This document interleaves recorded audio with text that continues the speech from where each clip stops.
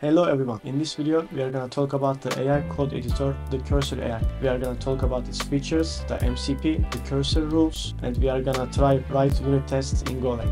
So in essence, Cursor AI is an IDE that it has code assistance. For example, if you want to try something, it has an assistant. So with the tap, you can write your code faster and it scans your code base. So it knows your code base. You can ask questions about your project. Maybe you can generate documentation, or you can just specify some files and just create new features, or you can do refactors or write unit tests like we are gonna do in this video. And you can edit your files with natural language. By the way, you can just create one-line prompts as well, like you don't have to scan your full file as well. And I'm gonna show you in this video how you can do that as well. So let's jump to the Cursor app. So this is the Cursor IDE. It is a VS Code actually. So I'm gonna press Command Shift L to open chat. You can actually ask agent and edit, but we will use the agent one with the cloud 3.7 Sonnet, but you can use different models as well. And in here the project has all the code base, but if I want to do something specific, like maybe I want to refactor validate function or add a new feature, I can just specify and say add and validate.go, and right now it has the context of that file, so it knows that I'm talking about this file specifically. So I'm going to delete it again,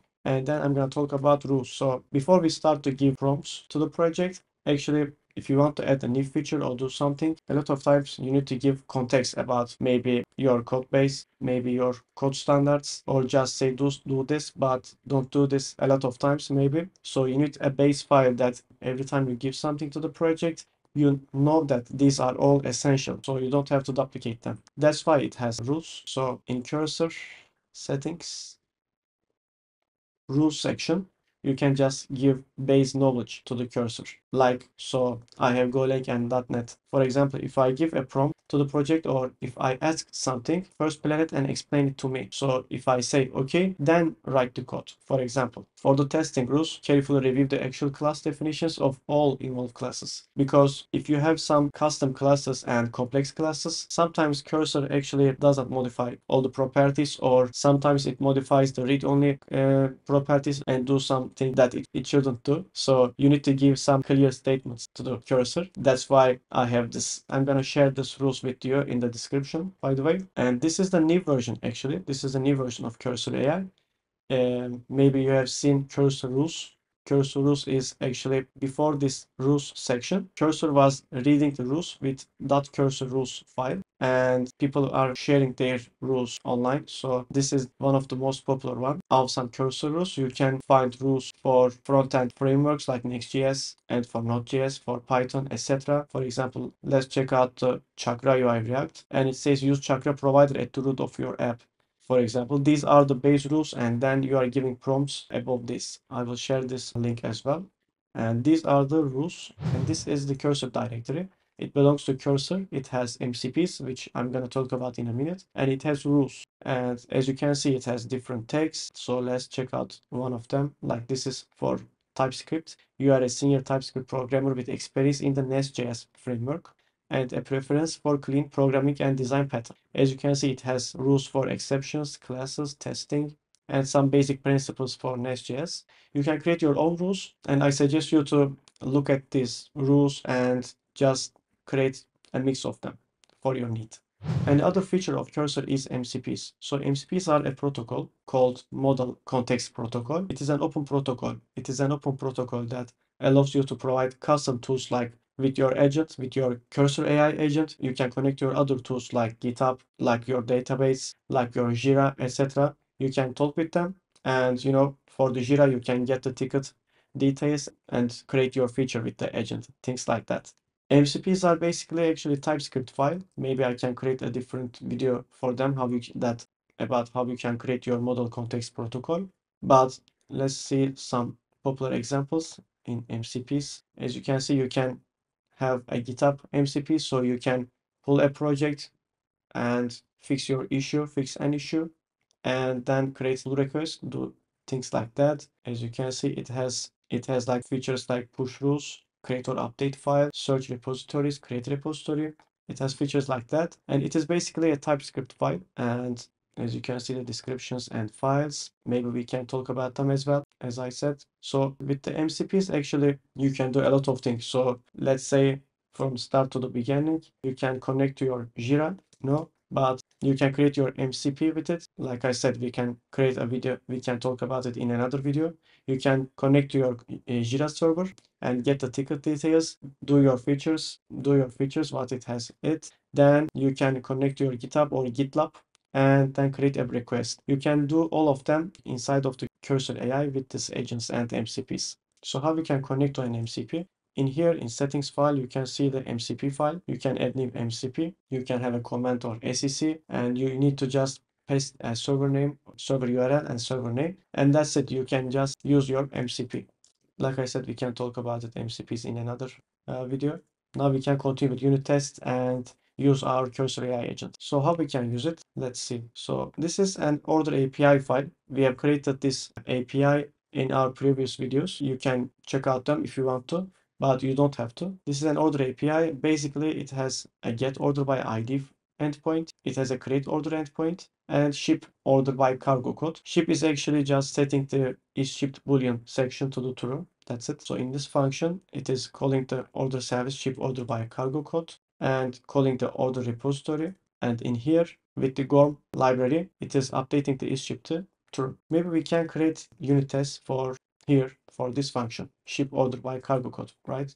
And if it was something small, like let's see in Mango, we are doing some logging, right? Maybe we need to do something about here. I could just press Command K and give a prompt here, like do this with info level. And it is suggesting a new thing, and it is suggesting the info one. Of course, I know this is a basic thing and you don't have to do this with prompt, but with this feature, you can refactor your functions, and do a lot of things. So this is how we can use the inline editor. But if you want to use the chat and just do things with file based or project based, let's see. So ship order by cargo code.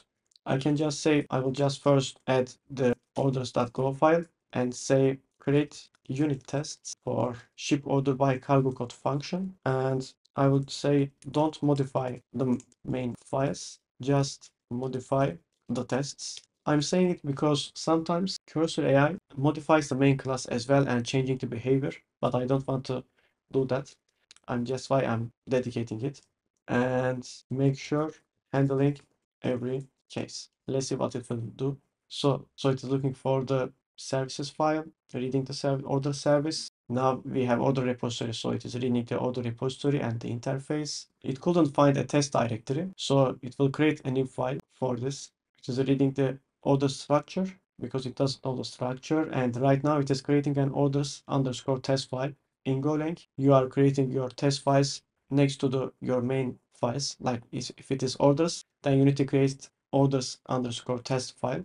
It needs to be end with underscore test. Okay, it has a new file and it is mocking some of our files like order service. For this, it is using the Testify. Testify is one of the most popular libraries for unit testing, if you don't know. And if I were using .NET, I could use XUnit or NUnit, as you know. But in Golang, most of the libraries are the standard, asking for me to run this command because we don't have the testify. So it is getting the testify. I will accept the file. It is continuing. Okay. It is checking the linter errors because most of the time it has the linter errors in the first try.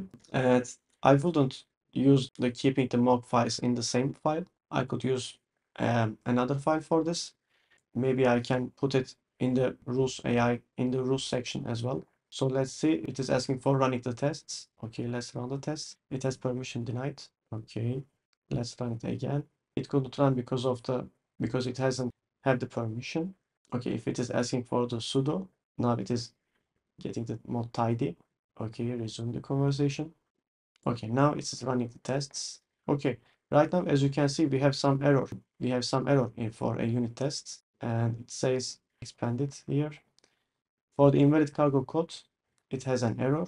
So it is trying to fix the issue and says it seems that the fiber router is not handling the empty parameter correctly. Let's update our tests. Okay, for this file, is adding a testing empty cargo code. Run again and say invalid cargo code. Oh yes, we don't have the cargo, like empty. It has some permission issue. has permission issues. So let's say stop and use sudo for your go test comments. I will give password. Okay, I'm giving my password. Now we have a different error, right? Yes, that's a good thing. As you know, if we have a different error message, that means we are making a progress. Now it is mocking our ship order by cargo code empty, return invalid cargo code. It says the error shows that we need to set up the mock for the empty cargo code case. Okay, let's run it again. By the way, as you can see, I am saying run the command, but you can actually close that setting and just say you can just run the commands if you want to without asking me. And okay, right now, great. We have created our unit tests and they are all success. And right now it has, and it says we have 87.5% coverage, which is very good, yes. And right now it is examining and looking for what is missing. Right now it is adding more tests to cover that the remaining lines to make it a 100%. That's great. Okay, run command. Great, they are all passing. It is checking the coverage again. Okay, let's add one more test. Okay, we have one more test missing, but you get the idea. So in order to not make this video longer, I will just stop it, but you got the point, right? Okay, so right now we have the mocking files and we have our test ship by cargo code cases. Like we have different cases, like for this name, for this cargo code, and giving the setup, and in here it is running the tests. But like I said, I don't like to keep the mock files in the same file. So I will just say for the orders test file, move mock functions to another file. You can create a folder for it. I'm not specifying the folder name, so it not create itself. Okay, it is creating a one under the tests mocks file and moving them. Of course, I could do it by myself, but I'm just trying to show you the way, how we can use it. You can use it for your complex projects. Okay, so now let's update the orders tests file to use the mock from the new location. Okay, great. It has moved the files to here, accept the file. Great, let's come to here again. Okay, running the implementation and project again. It is identified to remove the mock implementation. Of course, this is a simple thing. So you could do this by yourself, but you could do complex things that when you are making this or when you are generating this, you could just lose your time. But with this approach, you can just make sure you are giving you are just giving instructions to the AI assistant, so it could do it while you are focusing on another thing. Okay, I can cancel it because it already moved to files. And that's how you can create unit tests, but it has the files in here, I think. Let's see. I have the files in here, right? Yes. Okay. So if I just delete this mock order service, I have the mock order service. So in here, just delete this, delete this, delete this. Okay. So let's run the tests and they are all passing. Great. So as you can see, it has wasted a lot of time because of the imports. And I don't know why, but in .NET projects as well, it is really struggling with the imports. I'm not sure why, but if you are editing with the imports and if you see that it is importing the wrong thing or just trying to delete the things that it wants to delete but it couldn't find, just cancel it and stop it and delete or update yourself, because you are just gonna waste your time. So this is how you can use the agent. By the way, with this agent, you can just talk with it and maybe you can learn some one-on-one level information like what should I know about unit testing in Golang. Maybe you don't know about the unit testing in Golang and you want to learn about the things, the basic things. As you can see, it says it has a testing package built in, and the test file should named with the underscore test file. And the test functions must start with test, as you can see. All of them are starting with the tests. And the test organization, table-driven tests. I've written a lot of tests in .NET and I'm not used to this kind of tests. As you can see, it has an array of cases, like this is the name and this is the expected response, and you are giving the cases and you are just running all of them in parallel or in a for loop, and I'm not used to it. So this is the culture of unit test in Golang. For the mocking, as I said, Testify mock. Testify is one of the most popular libraries in the unit tests. For the test execution, you can just use go test, and to see the cover, you can just use /cover, etc. So while you are talking with actually agents and LLMs, you don't have to look for a lot of resources for the level of one-on-one. As you can see, it has best practice as well, like arrange, act, assert, and test independence and focus test. And let's say you have already test, you can just say, should I refactor anything in this file? I'm talking about all those tests, and then you can maybe get some ideas to refactor for any of your files. I think that is a great way to use agents. And it says, yes, there are a few refactoring opportunities to improve readability, maintainability, and test organization. Okay, let's see what it has recommending. I'm hoping it has great ideas, but for this file, maybe it hasn't. But you just need to check for your file. So it has extracted some helper function. That's great. Applied dry principle. Okay, so probably avoiding the duplications. Adding semantic section structure like arrange, act, assert. Great. Asserting response, for example, they are probably duplicating. And let's see what it has got. Anything else? Yeah, I think the new version is much more clear, right? Much more readable. That's great. And that is all for this video. As you can see, Cursor AI has a lot of features like cursor rules, MCPs, and it has a lot of models inside of it. You need to just play with it to embrace it. And for the .NET projects, it has license issues right now. So when I'm playing with .NET projects, I can't run the project inside of the Cursor AI. So I'm just talking with the chat, then I'm moving back to my IntelliJ, my Rider project, and then I'm running the project or running the test if I'm generating tests, and then I'm coming back to the cursor and talking with again. If I am having an error message, I'm passing it back to the cursor. So it has some issues with the .NET, but with the Golang, as you can see, it is working great. That's it for today. See you in the next videos. May the force be with you.